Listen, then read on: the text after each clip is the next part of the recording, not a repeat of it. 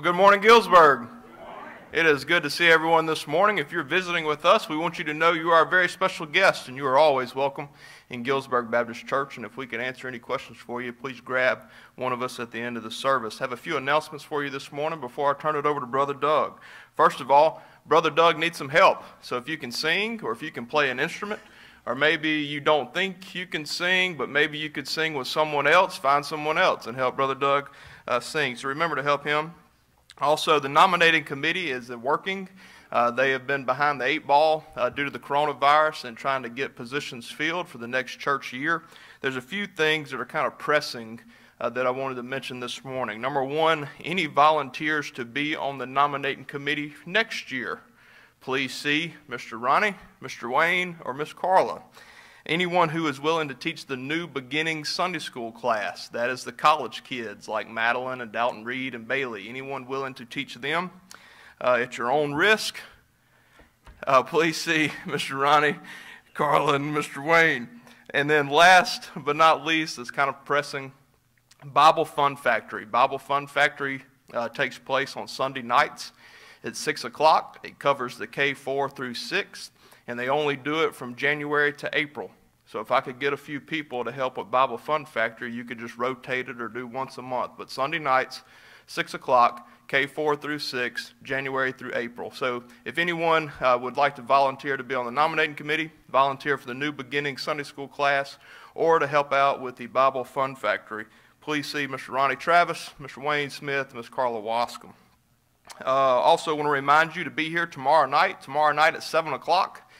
Mason Moak will bring the music, and Dr. Gary Permenter will bring our message. This will be what we're calling a youth-themed revival service. So for all you youth that's had off since March, we need you back here tomorrow night, 7 o'clock, because this is for you. So please be here tomorrow night at 7 o'clock. And then next Monday night will be the Tribute Quartet in concert. So keep that on your calendar. One last thing that Mr. Tommy asked me to remind you of, the Nail Benders will be in St. Francisville the 27th through the 31st. So you can work one day, every day, just a few hours, but they will be in St. Francisville 27th through 31st. And he told me to make sure I said there's entertainment nightly. So if you want to come help with them, there's entertainment nightly with the Nail Benders. I believe that's all of our announcements this morning. So good to see everybody. Brother Doug, it's all yours.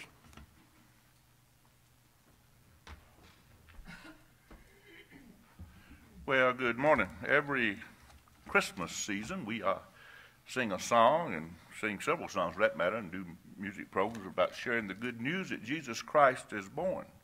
Today we're going to sing about his love, and him and his Father's love. It says they never stop teaching and proclaiming the good news. We're supposed to share his love. Let's stand for the same prayer.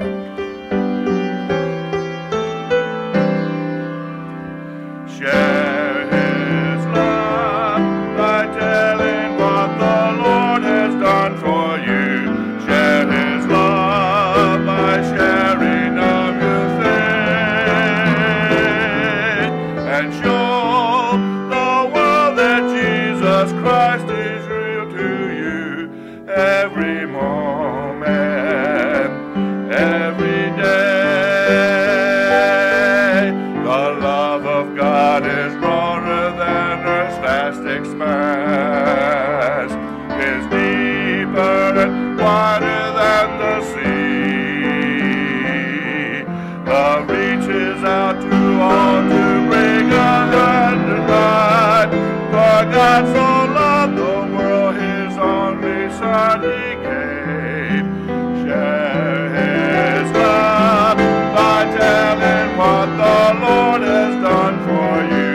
Share his love by sharing of your faith and show the world that Jesus Christ is real to you every moment, every day. Let's pray. Father in heaven, we just want to praise you this morning for sending your Son, Jesus Christ, to be our Savior. Lord, for the life he lived here on earth and for that life he gave for us, we might spend eternity with him and you. Father, we just ask now that you just enter this house of worship and be with us. Send your Holy Spirit to dwell among us this morning, Lord. We just ask you to be with those that could not come today, whatever the reason might be, whether it be sickness or sorrow or grieving or Lord, just plain unconcern. If you would just reach down and touch their hearts and their lives and help them see the need for you and to realize what this love of Jesus Christ and that most of all we can share with a lost world. Father, we ask a special blessing on this message today. Lord, we just ask you to be with Brother Viggs who brings the message a little bit later. Be with Miss LaWanda, she brings the children's message. May everything we say and do this morning be pleasing to you and glorify you. In Jesus' name we pray. Amen.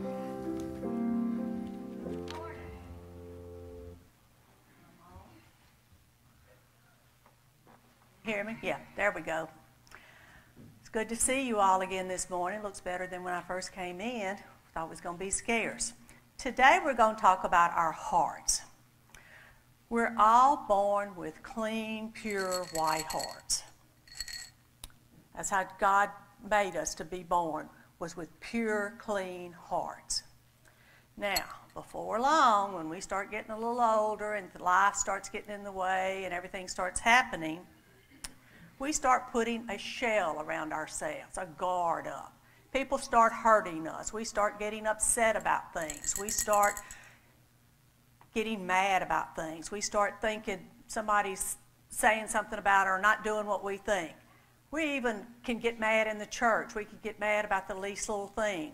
The place where you're supposed to be most protected and most loved, we can be hurt in the church. You can say something, you can do something. We can just do the least little thing, especially now during this time when people's feelings are on edge. We're all scared to death. We're all worried about what's going on.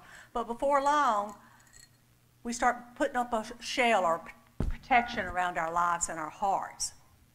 Until before long, we've just closed everybody off and we have just this one big guard around our heart. I know when Tommy and I were trying to have a child, and it looked like we weren't going to have one. We started adoption proceedings. Every time there was a baby shower or somebody told me they were pregnant, I just didn't want to have anything else to do with them anymore. I just wanted them to go away because, God was not answering my prayer. 13 years of a lot of you praying, a lot of us praying, God blessed us with Courtney.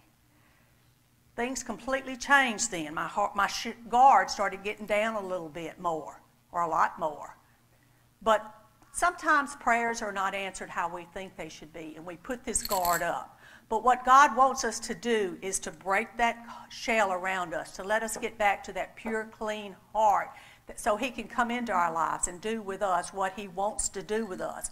As long as we're like this, with a shell around us, we aren't good to people, we aren't good to God, we aren't good to ourselves. So let's remember that when we start getting our feelings hurt or thinking life's not going as it should go, or we get upset about the least little thing. Let's remember that as long as we have this shell of protection around us that we think is guarding our heart, God can't come in and other people can't come in. We have to know beyond a shadow of a doubt that we can no longer protect ourselves. God has to be able to come in and do a work in our lives. Let's pray. Lord God, I thank you for the ability to be able to come to your house of worship today, Lord. I thank you for each and every one here, for what they've meant to me in my life, to what they've meant to my family's life. Lord, I just pray for each one of them that they will know beyond a shadow of a doubt that putting a guard up around their heart is not good for them, and especially not good for their relationship with you, Lord. Help us to re-examine ourselves each and every day so that we know beyond a shadow of a doubt that we are coming to you with a clean heart, that we've confessed our sins, that we've asked for forgiveness, and that we will do our very best the next day to do better than we've done before. I thank you for the ability to come here to worship with you, to praise your name, and most importantly, Lord, I thank you for your gift of salvation that is available to each and every one. To whomsoever calleth upon his name shall be saved. Thank you, Lord. In your precious Son, Jesus Christ's name I pray. Amen. Jesus loves the little children, all the children of the world. Red and yellow, black and white, they are precious in his sight. Jesus loves the little children of the world. And John chapter 10, it says, the good shepherd giveth his life for the sheep. Jesus is our shepherd. He gave his life for us because of his love for us. Let's stand and sing, I gave my life for thee.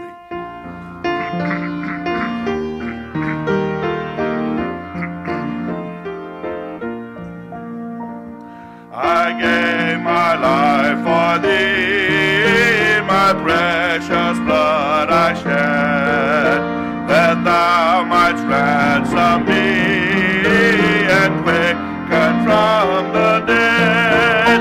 I gave my life for thee, what hast thou given for me? I gave my life for thee, what hast thou given for me? I suffered much for thee, more than thy tongue can tell. A bitterest agony to rescue thee from hell.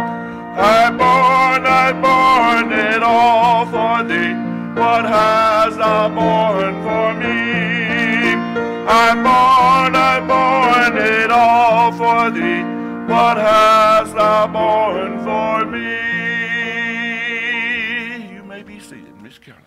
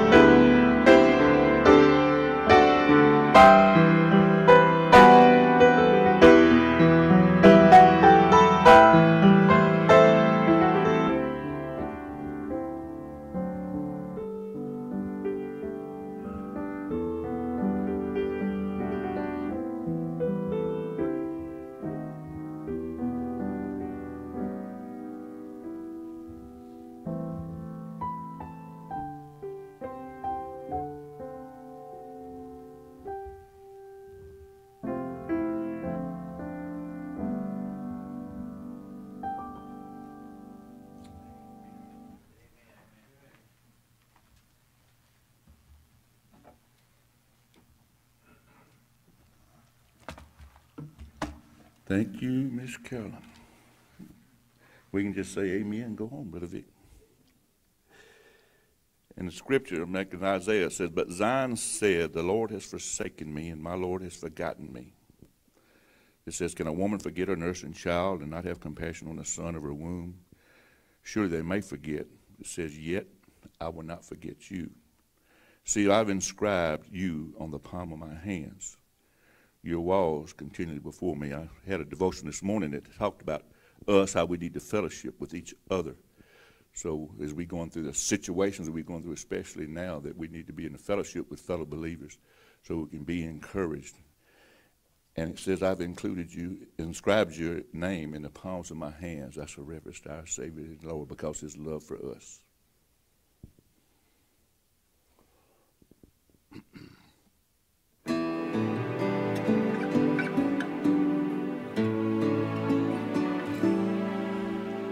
When you feel forgotten, when you feel you're all alone, when you feel like just giving up, when you feel discouraged and everything's uncertain, when you feel you're just not good enough, when it's slipping through your hands and you've done all you can and there's still so much more to do, it's easy to forget in times like this. Jesus loves you, Jesus loves you, and he cares about everything you're going through. Your name is engraved in the palm of his hands, and that's a promise you can hold on to. It's easy to forget in times like this. Jesus loves you.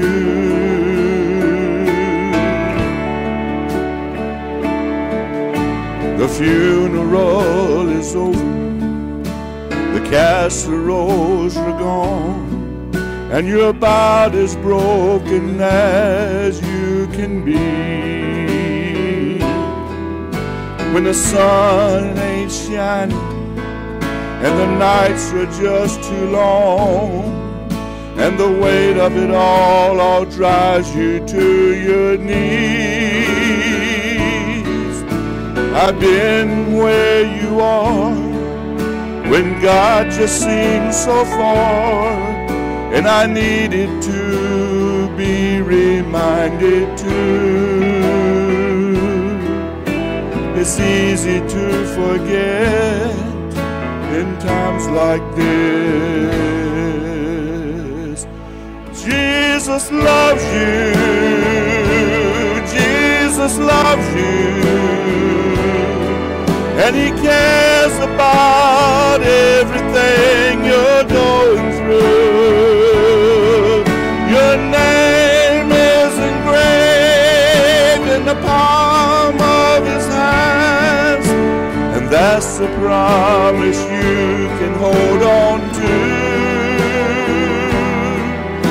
It's easy to forget in times like this. Your name is engraved in the palm of his hands, and that's a promise you can hold on to. It's easy to forget in times like these. Jesus loves you.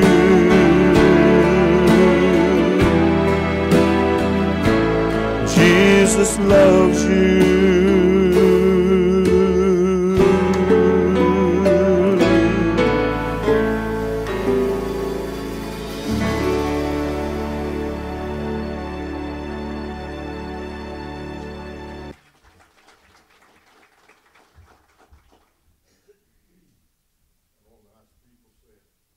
Amen. Thank you, Brother Doug. That was worth the drive to Gillsburg this morning. I'll tell you and Carolyn, to hear Jesus loves you and I worship you, Almighty God.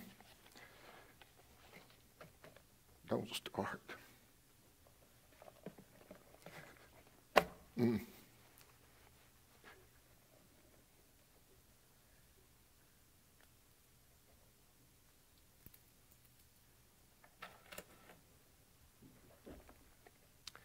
We've been looking over these last few weeks at the theme of worship.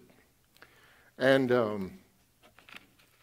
there have been some things that we have looked at, and really we've not looked at a wealth of Scripture. We've looked at enough. But we talked about first, in our first message, about meaningful worship. Wow, has there ever been a time, not in my life, in which meaningful worship was more needed? How about yours? I think every one of us would have to say that these days, which are not over, folks, we've seen some things that have occurred that are not going to change, and we've got to come to terms with that without belaboring that point. Some of these things are going to be with us for a while. And so as best we can, we've got to not lose sight of that which really makes a difference in our lives. And worship is one of those things. In that first sermon, I said to you that we needed to realize the meaning of worship. We need to recognize the value of it. We need to organize the conditions of it and strategize for life, because worship leads us to service, and service leads us to the fact that we need worship for encouragement, for a reminder that Jesus loves us. Our names are engraved in the palm of his hand. Wow, what a thought. And we need to be reminded that the meaningful nature of that which we say we do from week to week. You know, in the Bible Belt here that we live Sunday morning, Sunday night, Wednesday night. But I'm going to church. And we've seen sometimes that can happen, and like it did in the life of Isaiah, and all of a sudden we realized last week, like him, there were some elements from worship that may be missing. And Isaiah went to church and there had that experience. God visited him in a very unique and unusual way and produced a vision for him to see what was missing in his life as he entered into contemplation there, as he saw God in the throne room there in the temple. There was contemplation, confession, and conviction came to his heart. Cleansing came in that service, and from that consecration came in his life. All of those things were the elements that Isaiah said. Some of these things, I ask you the very important question, what step are you on? Where are you in your walk in worship of the true and the living God? And so today I want us to come to a third thing, and we'll go back to our original passage of Scripture, John 4:24. We read a long passage there last time, but today I want to take just that one verse, John 4:24, and it says this: God is spirit. Now look at that carefully. I didn't misread it. God is spirit, and those who worship must worship him in spirit and truth. If you read that entire passage, which we did early on, you remember that Jesus spoke these words as he was talking to a woman at the well who had come to him for a drink. There she had come to get water, and Jesus asked her for a drink. You remember that discourse? We read the entire passage there, but if not, you remember it. And the woman engaged our Lord in conversation, and in so doing, she began to talk to him about worship. She said, "You Jews," she was a Samaritan. And finally, after this discourse that they had, this brief conversation that they had, Jesus made this statement to her. And we miss sight of this fact. And so let me just tell you what the fact is in a statement. That passage of Scripture, that statement, is a rebuke. It is a rebuke of Jewish and Samaritan worship. I found that interesting when I came to understand that. I didn't know that for a long, long time. That's a rebuke. God is spirit. And those that worship him must worship him in spirit and in truth. That's a rebuke. And so I got to thinking about that interesting fact. I want you to see that the sense of that verse, because some of our translations are not totally correct. Now, here's what I was pointing out to you there a minute ago. Some of you are looking at the King James, and that's fine. There's nothing wrong with that. But it says in there, God is a spirit. And that is not correct. There is no A there. If there was an A in that statement, it would mean that God is one of many spirits. He is not. He is the. He is spirit. He is not one among many. He is. That is his essential nature and being. He is invisible. He is infinite. We can't see him like I can see all of you and you can see me, because he is spirit. He is not confined like we are to a body. He is spirit. That's why the great hymn writer of the past wrote those wonderful, incredible words: immortal, invisible God, only wise, in light, inaccessible. Oh, what a wonderful passage of Scripture that one is. He does not have a body. He is spirit. And so we worship him. That's not his total revelation, because there are other things that are ascribed to God. But when we talk about him, that's not his total definition.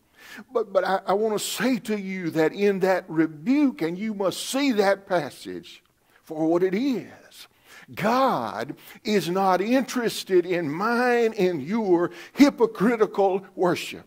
He is not interested in that which we would bring to him under some pretense and violate the essence of who he is. Not because we can't see him. He says to us, don't bring me religion without reality, and many do that. Don't bring to me worship without truth. And then there is that word in line 3. Must worship. You remember what I told you that the psychologist said? Men worship because they must. Men worship because they must. The anthropologists have yet to find a culture where men lived that they did not worship something. Not always God.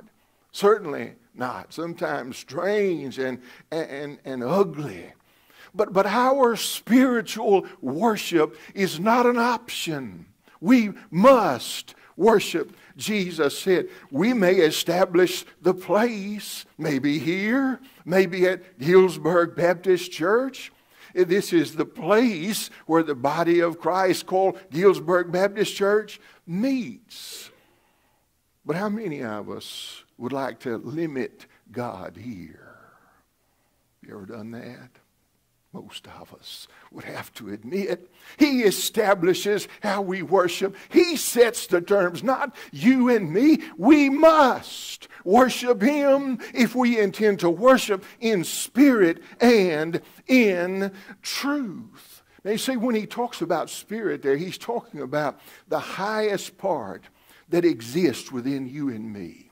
It is that which God breathed into us, and that part which will live forever. It is not fundamentally material to worship by objects or places, you see, as some religions teach. They can't worship without certain things being in place.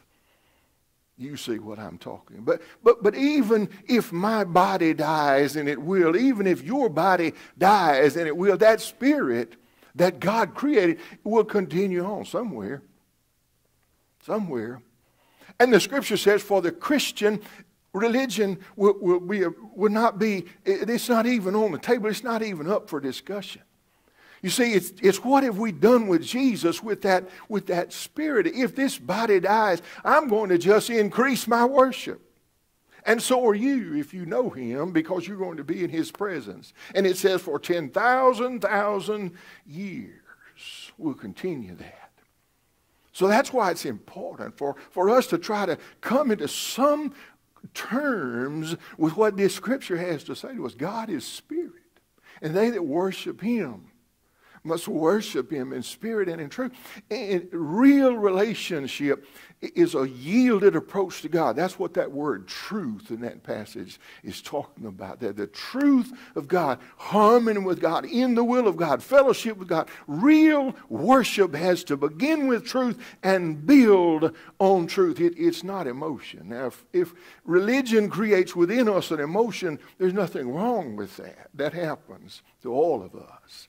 Nothing at all wrong with that. But if we've got to get all worked up and all fired up about something and think we have to do certain things and get all emotional and everything to know that we have worship or we have religion, then something's wrong with that. And that's what some religions teach. That's just the truth. Authentic, meaningful worship, I've told you, is inward, and it involves the heart. My soul can worship. Oh man, I worshiped a few minutes ago. My soul rejoiced in that wonderful music that we just heard. But that's me, you see. That's my soul. But my true spirit worship is when through Him and His Word, as He speaks and His Spirit comes and we commune and fellowship, and my heart is turned toward Him, and God then can get there and do what He needs to do. I told you before, throughout the Bible, we find invitations to worship. We find instructions to worship. We find indictments of the worship. It can be empty. It can be meaningless. It can be false. It can be pretense or sham, I said a minute ago. We find illustrations. We know the invaluable results of true worship. And it's important for us to know that. So in a 3 or 4 minute dissection there, that's what that scripture is saying to us. God is spirit, and they who worship Him must worship Him in spirit and in truth. Now, here's the question that comes. Do you and I need to confess something like Isaiah this morning? Do we need to confess that sometimes we come here and go home and we didn't worship? We don't have that meaningful worship. We don't have that inward experience that passage is teaching us, that real meaningful worship is all about. If you say yes, and you don't answer me, you got to answer God about that. If the answer is yes, let me ask you the question, and here's the topic for my sermon today. What is it that's hindering you? What's hindering me? What's hindering you? What stops us? What are some hindrances to worship? Let me share 2 or 3 things with you. I think we can draw from this passage. Some are in ourselves. Some of them are in ourselves. Do you know that lack of physical rest can hinder you from worship? All of us know a Baptist story about snoozing in church. How many could we tell? I mean, everybody here has got, nobody at Gilsburg does that. I'm looking, I don't ever see anybody snoozing in church, so you're safe with me. But those stories are legendary. Remember, the Apostle Paul even had one in his writing. He preached too long one time, and the guy went to sleep and fell out of the window. Remember that? Got hurt. I mean, everybody's got I remember one guy, when I was growing up, and man, that guy could sleep in church. He was the best I've ever seen at it. I mean, he had it down to a fine science. He was kind of one of these sort of rigid fellows anyway. He was, I guess you'd call him kind of military-like, and his posture was really good, even as an older man. And when he sat that way too. He sat upright.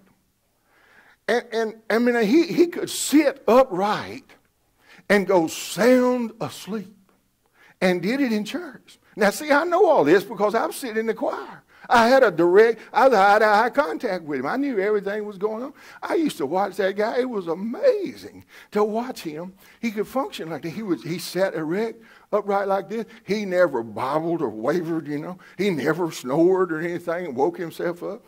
He never jumped or, you know, nothing. He sat up and his eyes would close, and he would go to sleep sitting up erect.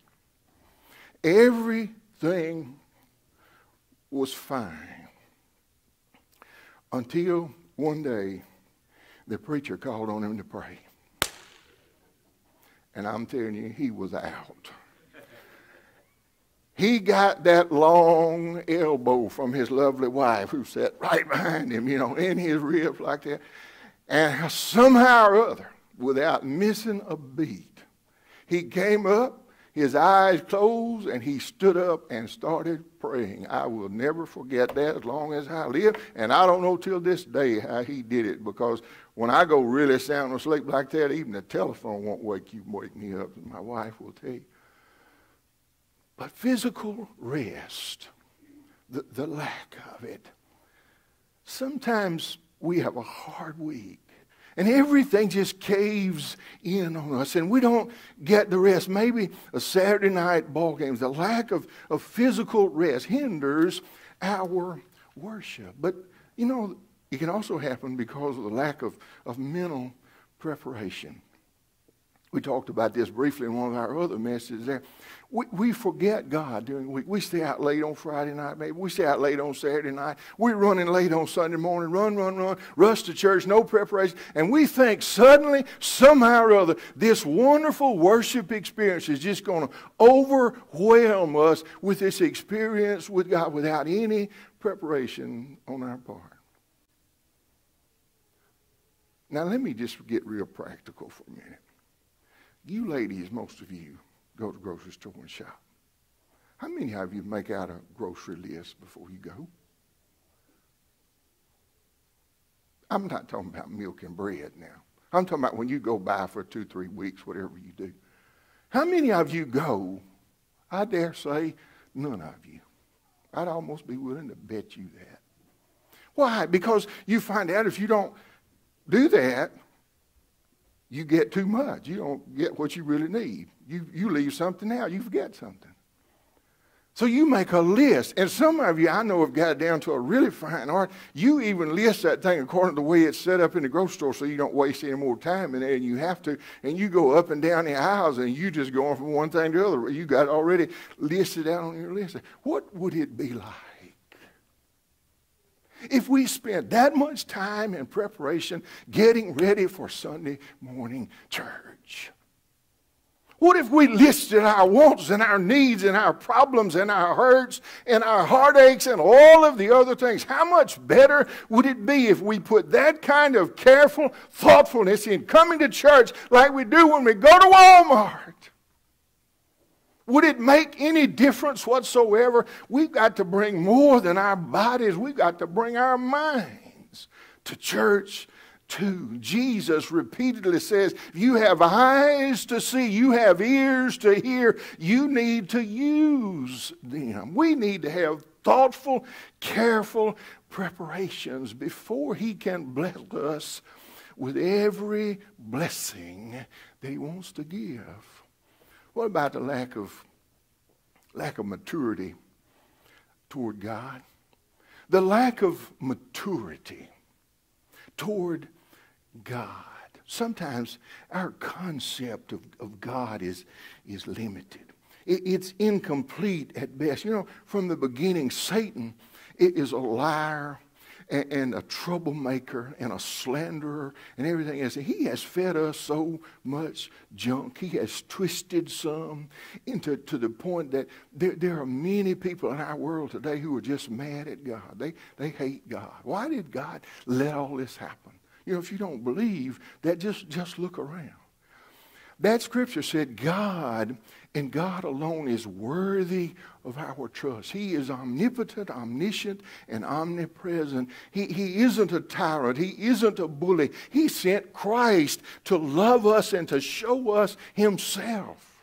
We couldn't see him apart from Christ, so he sent his only son, and he died to reveal to us love, mercy, and grace, that which we thought about maybe in some respect, but never could see apart from his revelation, because he is a spirit, not one among many, but he is Spirit, the Heavenly Father. Divine love motivated him to do that.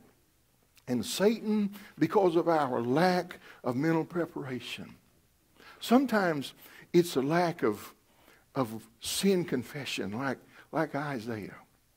You know, we don't confess nor forsake our sin. Let me say this to you, and you listen carefully. Only a fool treats sin lightly. Only a fool treats sin lightly. God hates sin, the scripture says, and he knows the destructive nature. And because of that, he cannot condone that in my life and yours. He knows unless we confess and forsake and he forgives, that destruction is going to come. That fellowship is going to be broken. Because he cannot stand the children whom he loves to go on in sin, to go on not forsaking sin, and to go on with that sense of guilt. Maybe, just maybe, there is someone here this morning who said, that's it, he finally got to me in number D there. I haven't been confessing and forsaking my sin, and that's why my worship has been hindered.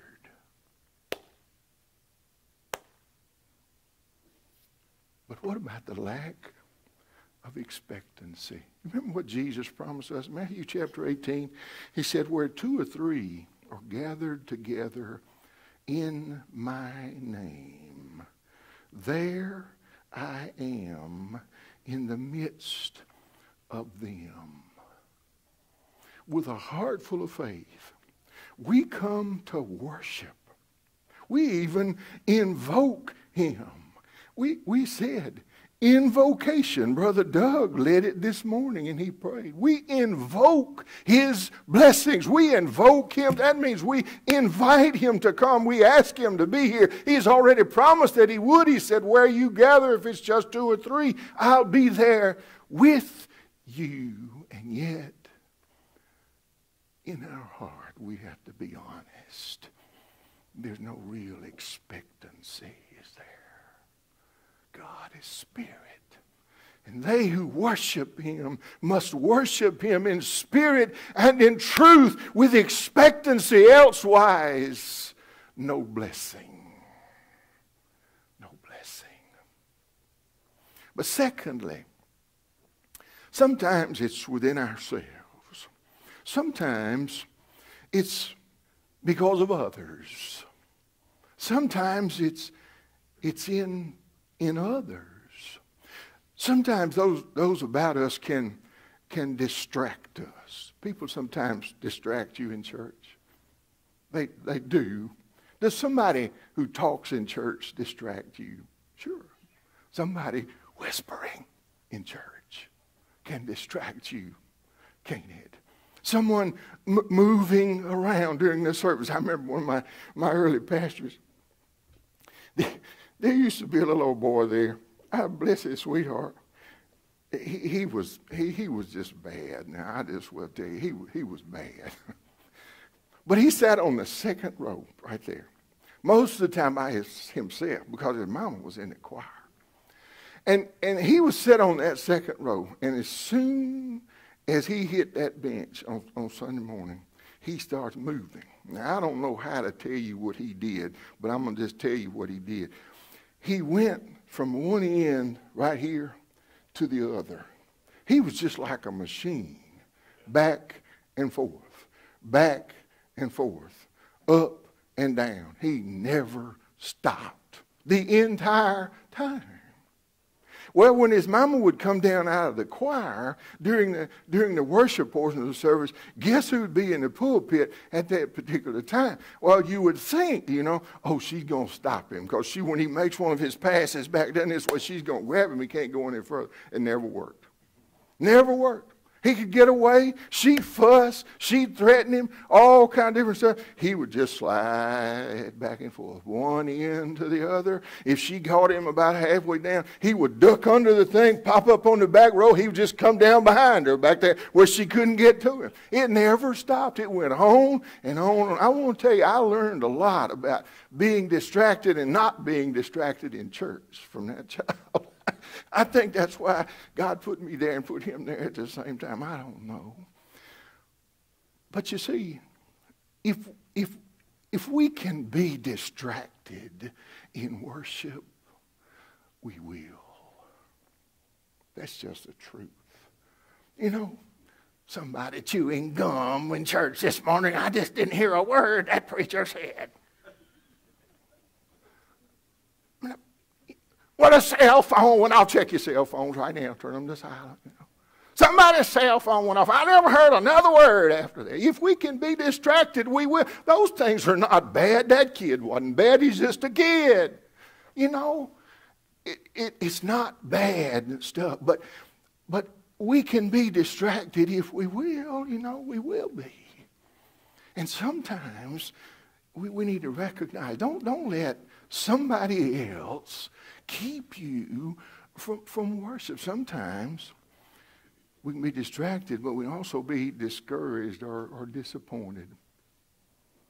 Well, I'll just tell you, I know so-and-so about such and such, and I looked at them during church this morning, and I just didn't get a thing out of it from there on. You ever done that? Aren't we the greatest in the world about looking at somebody else? Oh, the big one is when we start comparing. Don't let him pull that trick, because you really won't hear anything else I said. Sometimes we're habitual fault finders. So-and-so disappointed me. So-and-so discouraged me. We need to search our own hearts and stop that kind of criticism. We need to be like the psalmist who said, "Search me, O God, and know my heart. Try me and see if there be any wicked way there."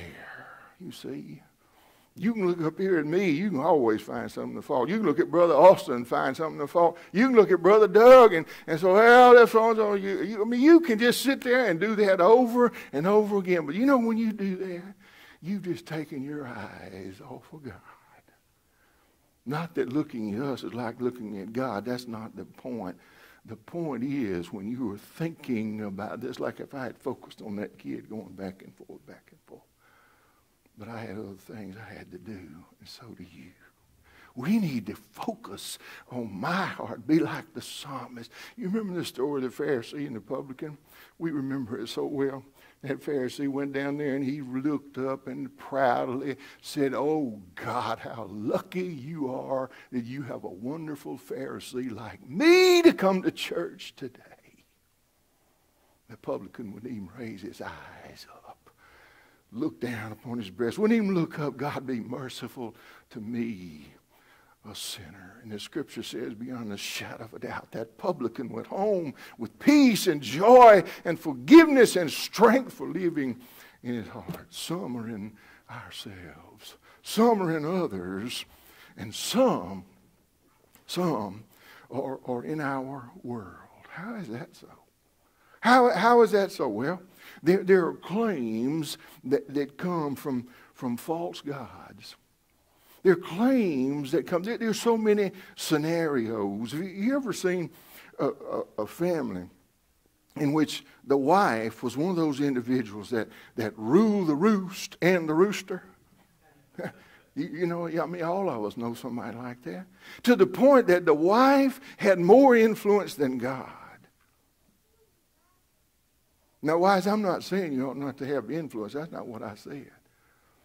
I'm just saying that sometimes we can put a person in the wrong position. Husbands, I know some husbands that just absolutely abdicate and negate their responsibility to be the man, be the head of the household.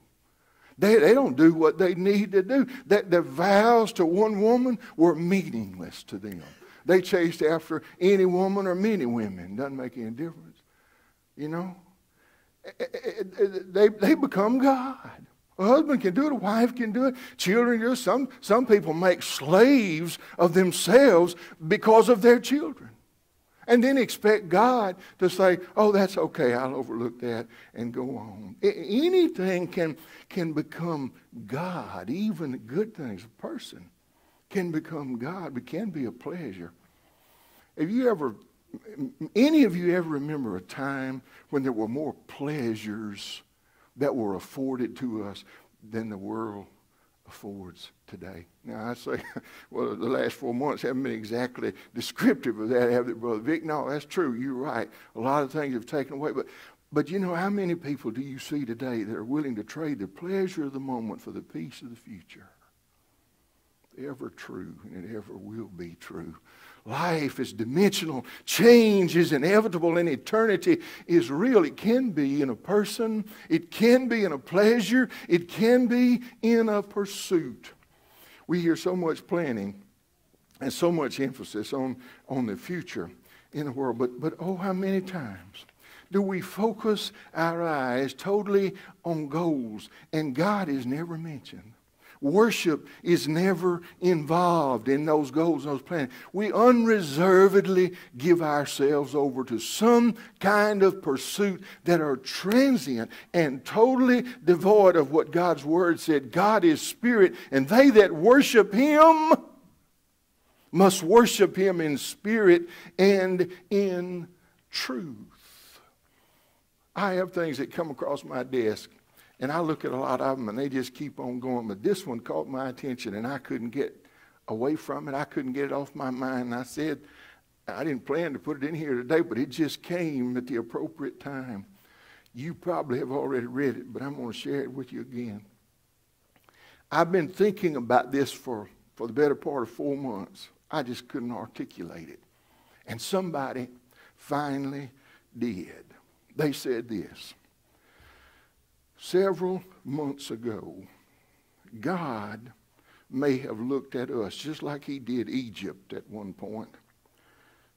And God had said something to Pharaoh, and Pharaoh wouldn't listen. And God said, Moses, go down there and tell him again, and tell him again. And finally, God got tired of telling him.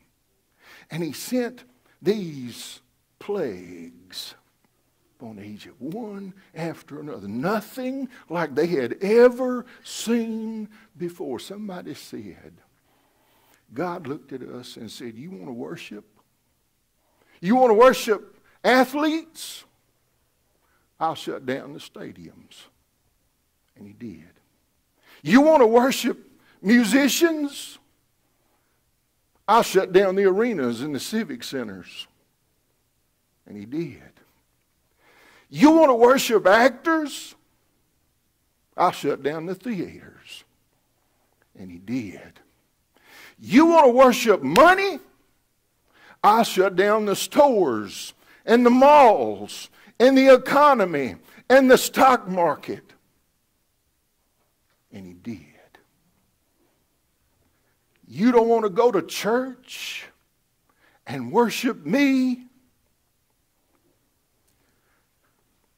I'll make it where you can't even go to church.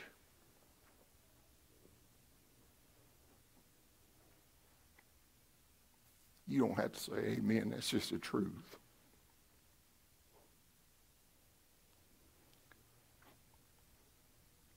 The claims of false gods have a grip on the soul of America and this world today. The current spirit, we could talk there for a while, but we've gotten so smart. We've looked at all of this stuff. We've discovered how a lot of things work, and we've discovered a lot of things that are going on. We're just thrilled and fascinated by science and by what it has to say, and the people and the inventions and the discoveries. And you know what we're doing? We forgot about the Creator. We left him out of the scheme of things, and we worship these folks, these scientists and inventors and whatever, all this stuff that's come into place for us. We look to them. We worship them. You ask a lot of folks today, particularly some of these that are on the street, tearing down America and tearing down the soul of this nation and all that many have died and fought and everything for. Let me ask you this. When is the last time that you got so mad about something you went out and burned down a building? I just want to know. Will somebody please tell me the answer to that? But you ask a lot of them. The Bible is old. The Bible is old. Church is old. Worship is old. God is old. That's old stuff. And I'm telling you, he said, God is spirit, and if we worship him in spirit and in truth.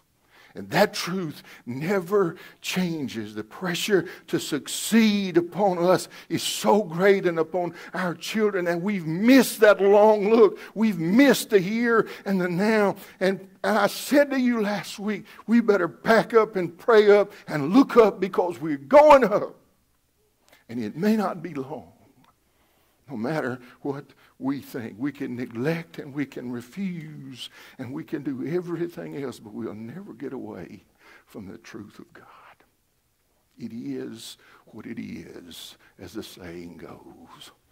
And so today, I just leave you with one final question. What is the main thing?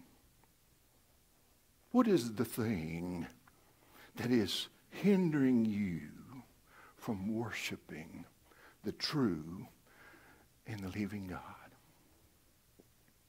What is it? Then, this invitation, I'm going to ask you to pray that God would send his Spirit to assist you as you seek to worship. Invite him to be your teacher and your guide, to get the results out of worship and the outgrowth of service that must come if we have a true, meaningful worship experience. The poet said it this way: Holy Ghost, with light divine, shine upon this heart of mine. Chase the shades of night away, turn my darkness into day. Holy Ghost, with power divine, cleanse this guilty heart of mine. Long has sin without control held dominion over my soul. Holy Ghost, with light divine, cheer this saddened heart of mine. Bid my many woes depart, heal my wounded, bleeding heart. Holy Ghost, all divine, dwell within this heart of mine. Cast down every idol throne. Reign supreme and reign alone. What is hindering you from worshiping God in spirit and in truth? Would you pray with me? Oh, Father,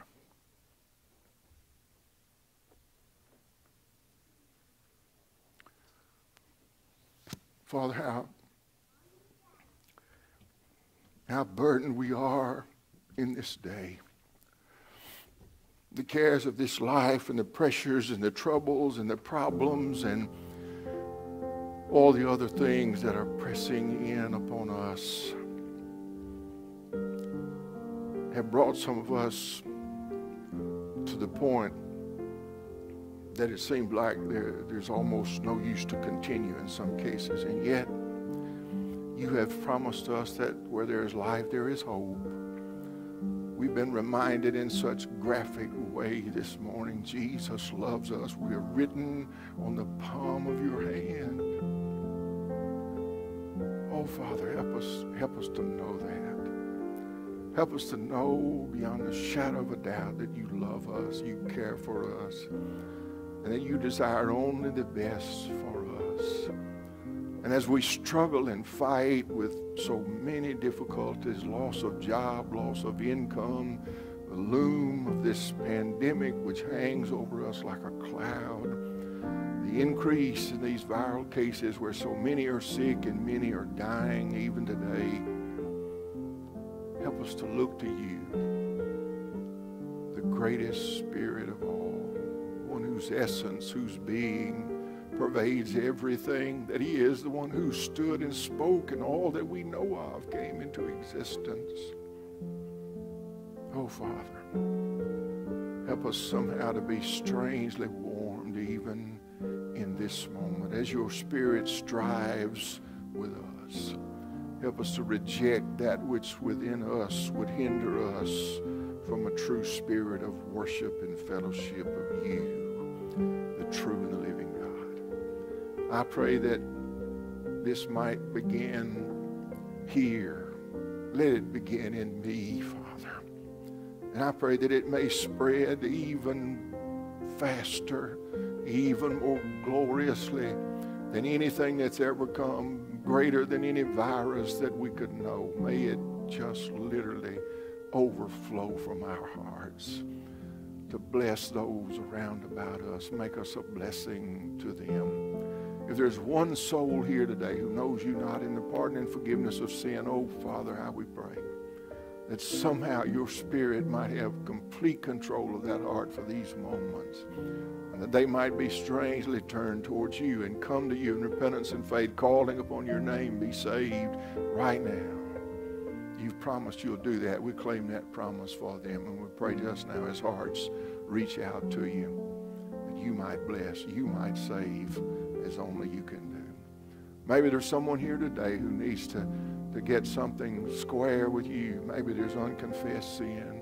Maybe someone's had another God other than you that's crept in and grown, and Satan has lied and slandered and done everything else.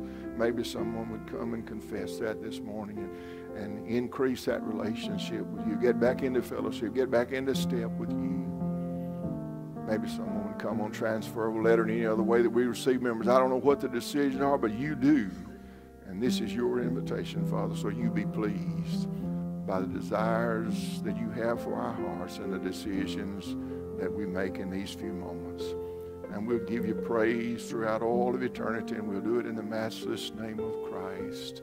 Stand quietly to your feet, and as you do, we're going to sing. Brother Doug's going to lead us in a hymn of invitation. All to thee, I give my all to thee, O Christ of Calvary, my all to thee. As you stand quietly, as we begin to sing, if you need to come, you just step on out and come right now. Don't wait another second. Come right on, and let's get it square today. Come on. Would you come right now? Would you come to Christ? Come to Christ. Trust Him.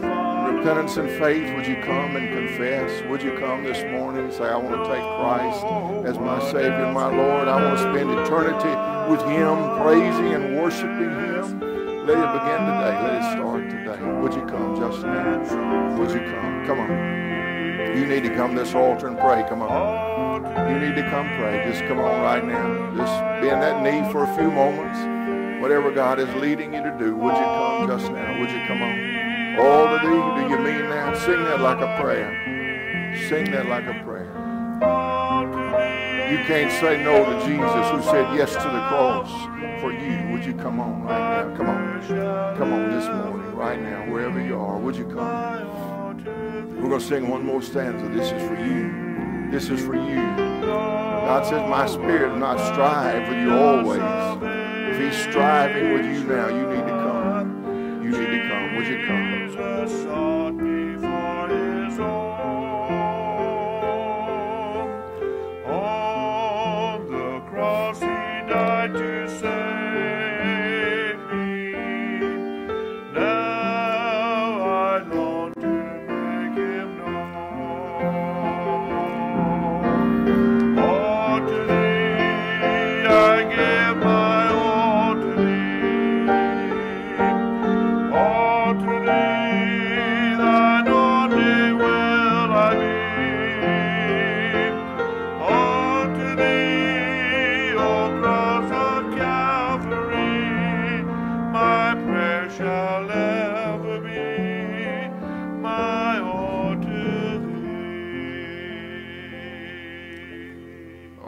right. Thank you. Thank you so very much. Thank you for your faithfulness to God's house in the middle of a hot, hot summer. My goodness, it's been hot, but we're going to make it somehow or other.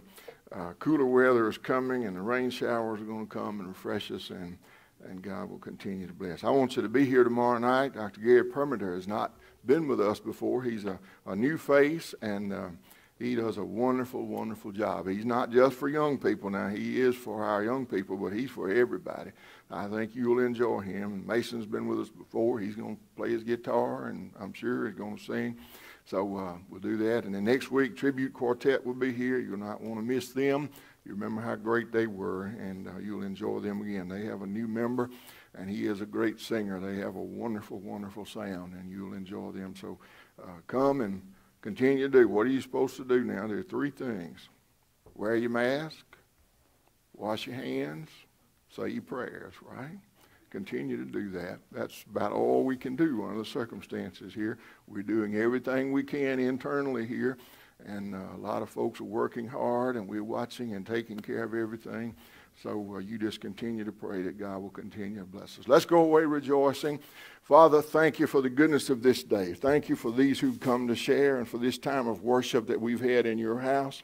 Thank you for blessing us with every manifold blessing, with all that you've done, even in these moments this morning that we've enjoyed since we got up, for safety and for security, for peace, for a reasonable measure of health and strength that allows us just to get up and to get in our car and to go somewhere and to do something without fear, and for the privilege to assemble here this morning. We thank you. Continue to keep us safe, Father. Continue to bless us, bless our efforts as we do everything that we possibly can to stem off the spread of this virus. I pray that you'll keep us safe from that, keep all of our people safe. Continue to bless us. As we meet back tomorrow night, as these come to share in word and music, I pray that we'll have a great service. And then as the quartet comes next week to sing, that we'll have another great service as we close out this month of Monday night meetings. But I pray as we look forward to the future that you give to us extraordinary wisdom and understanding, and that you'll give to us that which we need to make good decisions and wise choices as they affect the future of our church over these coming months.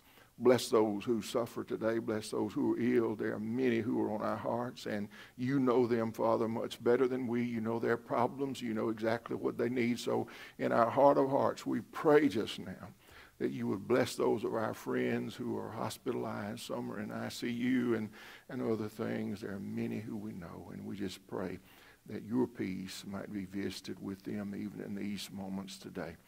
Now may the grace of God, bright like the light when the morning dawneth, and soft as the dew when the eventide falleth, be and abide with all of you both today and tomorrow and forevermore. For Jesus' sake we pray. And all his people say together in agreement, amen and amen. Thank you. God bless you.